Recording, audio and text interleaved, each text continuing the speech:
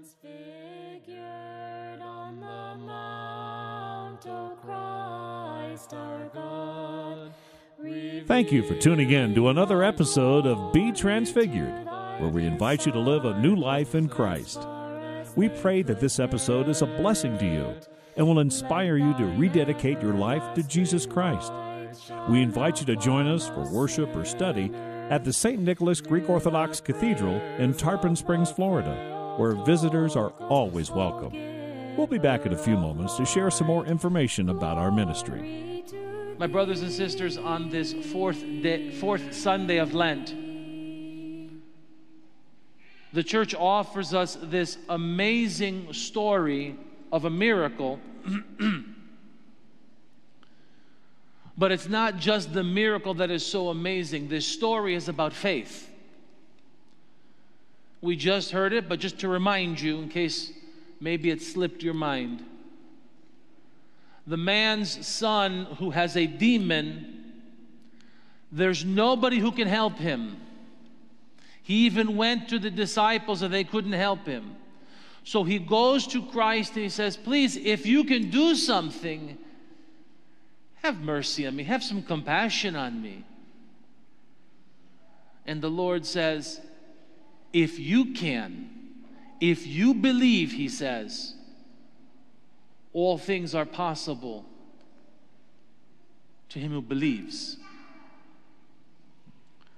And this is the greatest part of this morning's gospel, my brothers and sisters, when the Father opens up his heart to Christ and he says, I believe, Lord, help my unbelief, is how we hear it in English.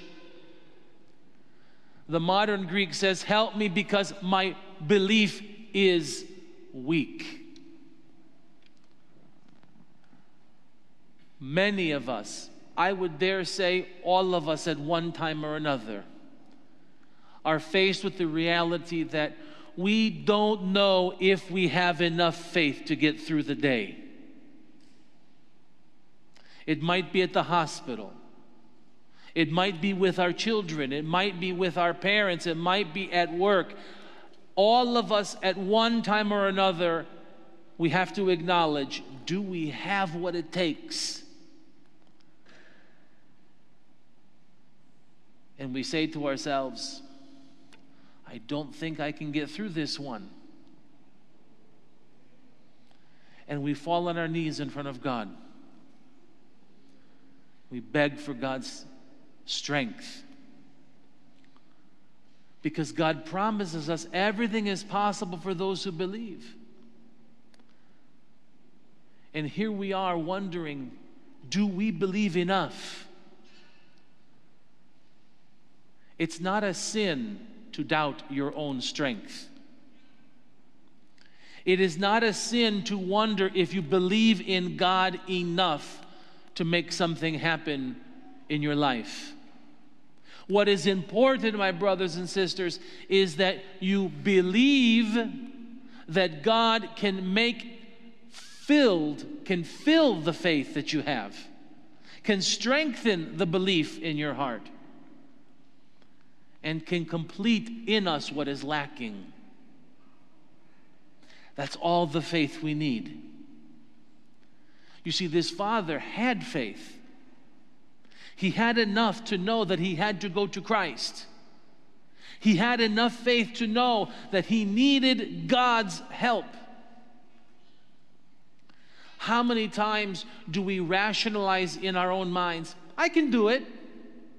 Just leave me be. I know all the right answers.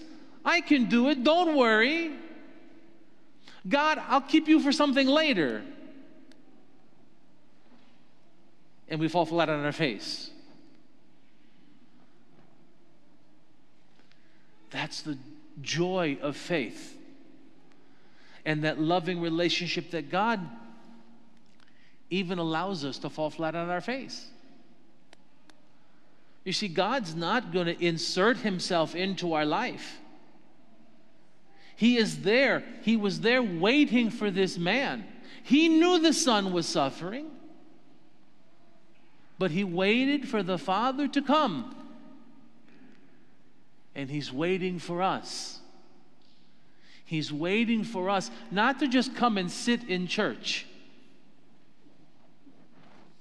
but to come with our hearts open to God and to ask Him to strengthen our faith so that we can endure what is coming in our life. Whether it is a hospital problem, whether it is a family problem or a work problem, all sorts of things go around us every day. The only way we'll be able to endure those struggles is with God's help, because we cannot do it on our own. So where does it leave us? Okay, so God is going to fulfill our faith. He's going to strengthen our faith.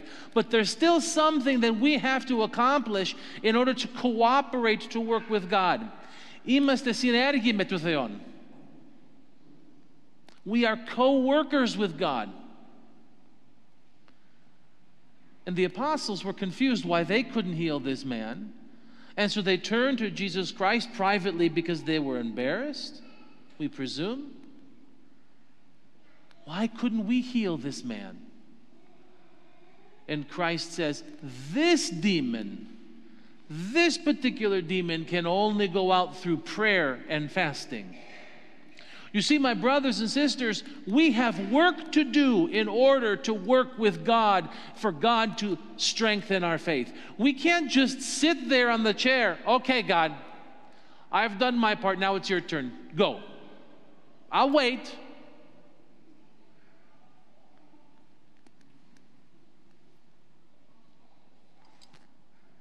I don't hear you, God.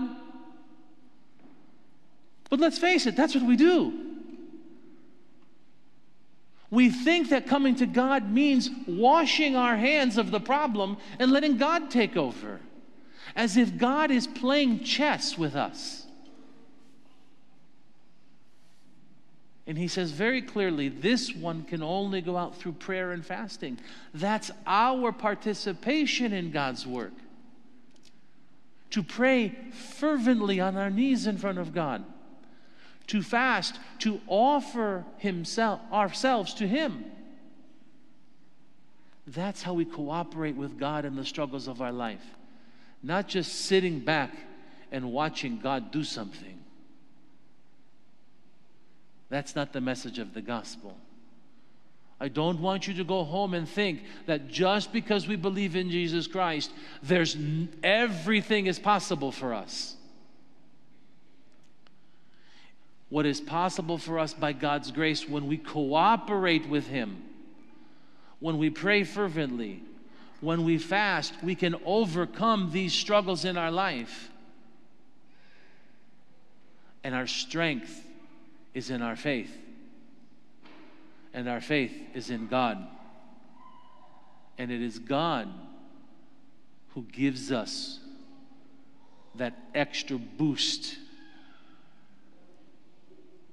so we can endure and defeat the demons in our life. Because there are demons. There are evil powers working against us. Don't be fooled by the world that says there's no evil demons. There are. And God is there to help us. But we have to go to Him. And we have to confess our weaknesses to Him so He can strengthen us and give us what we lack.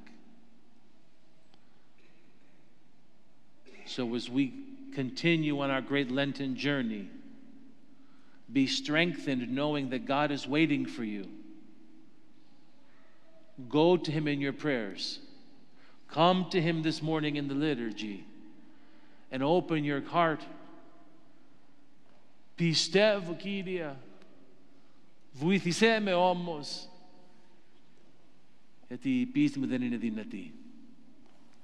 I believe, Lord, help me, because my belief is weak.